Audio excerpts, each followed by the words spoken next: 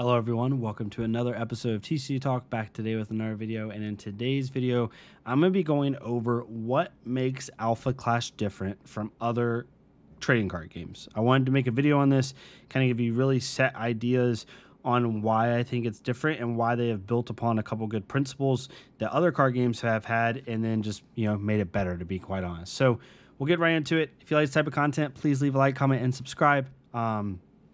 Definitely check out some of the other videos I've made on Alpha Clash as well as Flesh and Blood.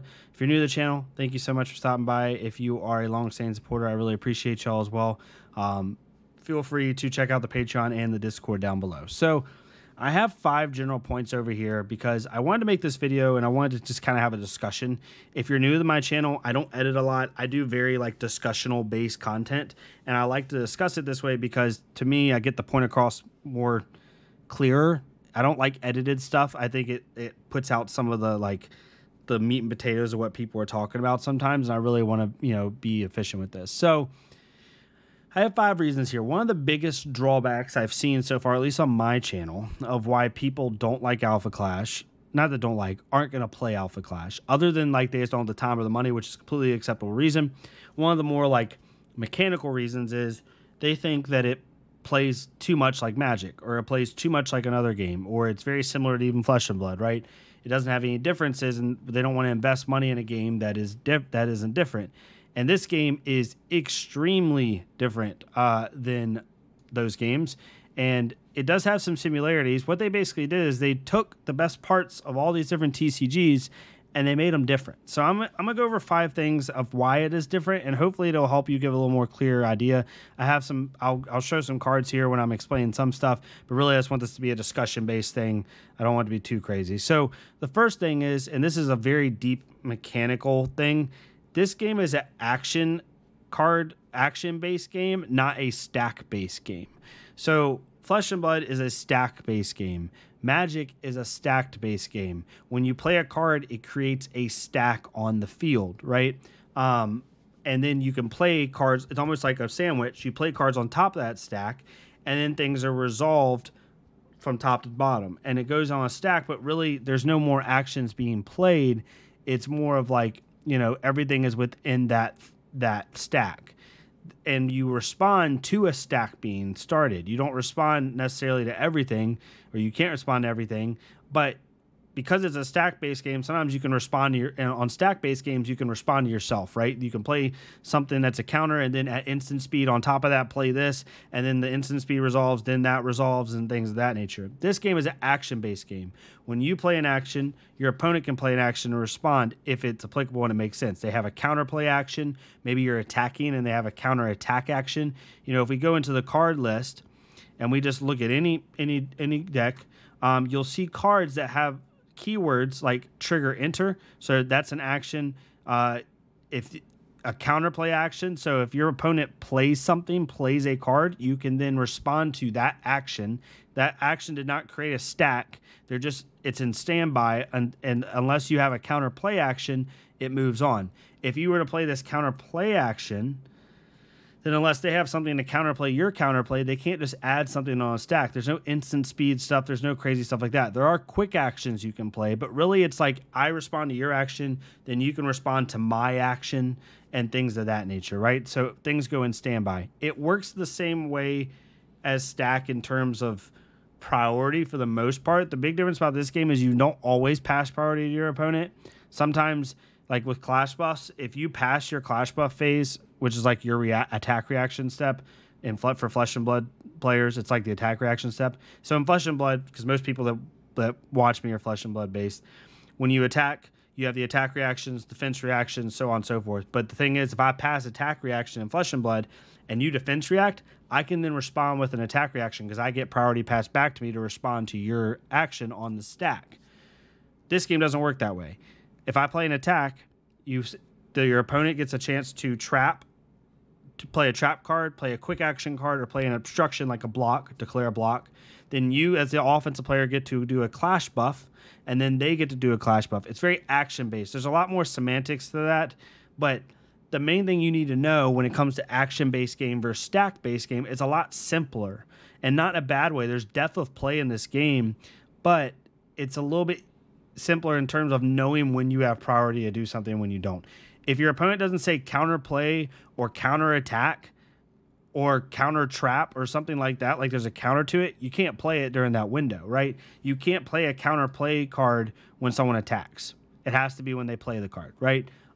There's very simple rules. Counterattack. Here it is again. So this one's a counterattack card. You can't play surprise when someone plays a card. They have to attack with that card. There's very obvious windows of priority, and it creates a simpler and more accessible gameplay loop for players, while also creating a depth of play for highly competitive players, and it's really nice. So that's number one. Number two is Clash cards, otherwise known as creatures of Magic, right? This game has a standing board state just like Magic does. The difference is everything you have doesn't have summoning sickness unless otherwise stated. So there's a keyword in this game called observant, which means that you can, like this one right here, Alpha Aster, means that you cannot attack with this card the turn it enters play. But unless it explicitly says that, every card can attack the turn it comes in. Cards also have recoil, which means if I attack with Alpha Aster and it's tapped for my opponent's turn, if they had, normally in Magic, if they were to attack this card, a 9/9, which is super powerful, as long as they have the attack to kill it, it'll get killed, but it will not attack back because it is engaged or tapped. In this game, there's recoil. There's a mechanic where if I attack with this 9/9 and it's rested on your turn and you attack it, it's still going to deal 9 damage to whatever you're attacking with. So there's a certain train of thought and level of play you have to think about that you don't have to think about in Magic.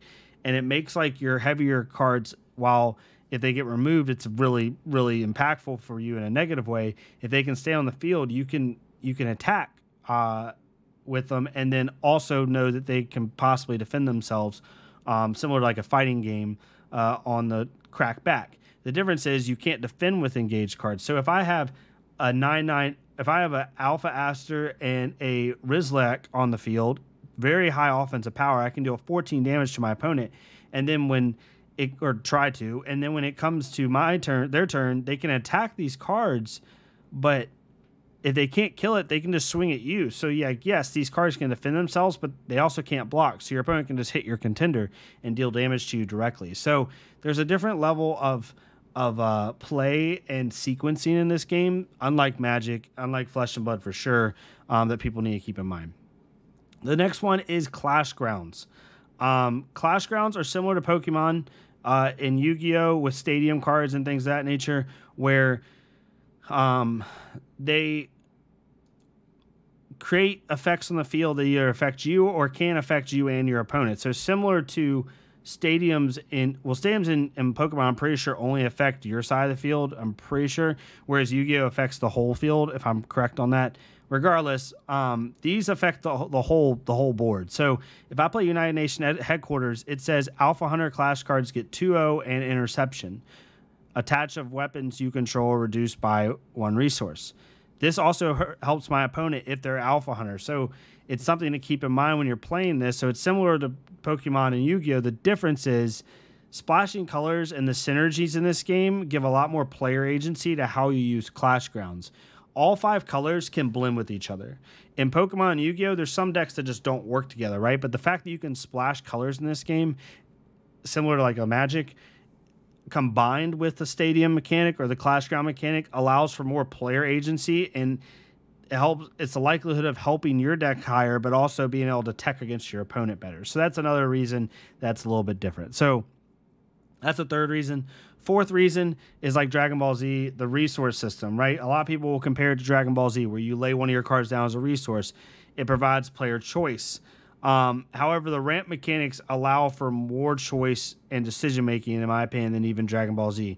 Dragon Ball Z, I think you can splash stuff, but really it's more focused on like certain synergies. Whereas this game, like you can really, again, with the splash mechanic, the splash mechanic's a little bit more prevalent in this game than it is in other games that can splash colors. And because of that, it allows for a little bit more diversity in what you pitch and why you pitch it. And I think it just creates a little bit more depth of play. So that's definitely a difference. And the final one is damage. Like I talked about in an earlier point, cards that are rested that already attacked can deal damage to you when you attack them on your offensive turn. If someone attacks you with a Moxie Prime to Clash for 3/3, if you attack it on their turn, on your turn, it's still going to deal 3 damage to whatever's attacking it. So that's something to keep in mind.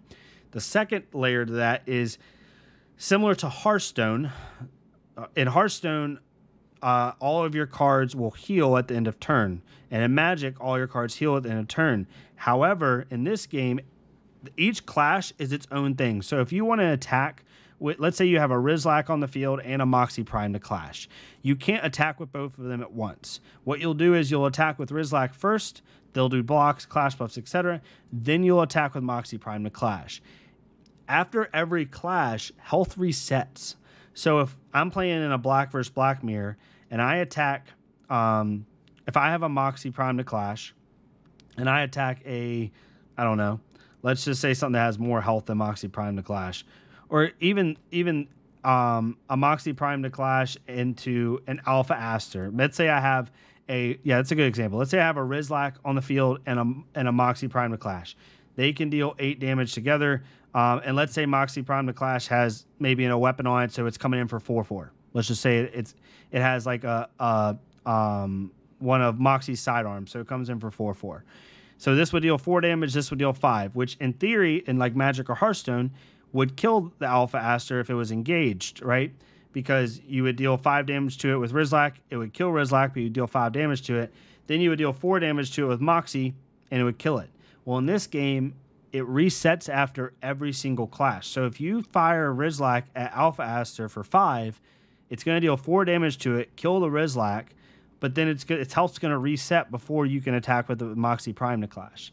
Now, at first glance, that sounds super annoying, and I get it, but there's ways to deal non-clash damage in this game, like outside of the clashes, like basically like burn damage, and those don't reset, right? So if you can burn Alpha Aster for 4 through a different effect, and then you attack it with Rizlak, it'll kill it. So there's different way. It makes a deeper layer of play for sequencing and for how you attack your opponent, but also like knowing when to swing out and like have all your stuff engaged and when not to is very important. There's times you're gonna have to sit back a little bit more, be a little bit more patient than you would be in like a Magic or a Hearthstone, and just kind of go from there. So that's another thought as well. But those are the 5 reasons, right? So in total, 5 reasons are: it's an action-based game, not a stack-based game. Clash cards don't have summoning sickness unless they're otherwise stated. Clash grounds or stadiums, like in Pokemon, can affect both opponents a little bit more impactfully, and the splash of colors allows for more diversity in play. Dragon Ball Z type resource system, but also has a ramp mechanic and a splash mechanic that creates a little bit more diversity in what you pitch and when you pitch it. And the 5th reason is damage. Like Magic and Hearthstone, but damage resets after every clash, which forces the player to have better efficiency and sequencing in their attacks and in their damage. So those are the 5 things that I think make Alpha Clash a little bit different. Hopefully it gives a little bit more context to some of the mechanics that seem like they're similar to other card games when they're really not. Because they really took like the best elements of every card game and then improved upon it or made it a little bit deeper.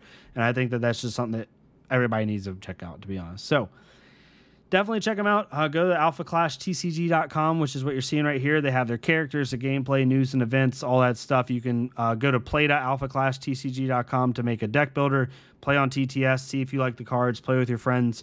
And yeah, let me know what you think of it. But hopefully I see y'all soon. If you're new to the channel, feel free to check out my other videos. Let me know what else you would like to see, and I'll see y'all next time on TCG Talk. Thank y'all so much.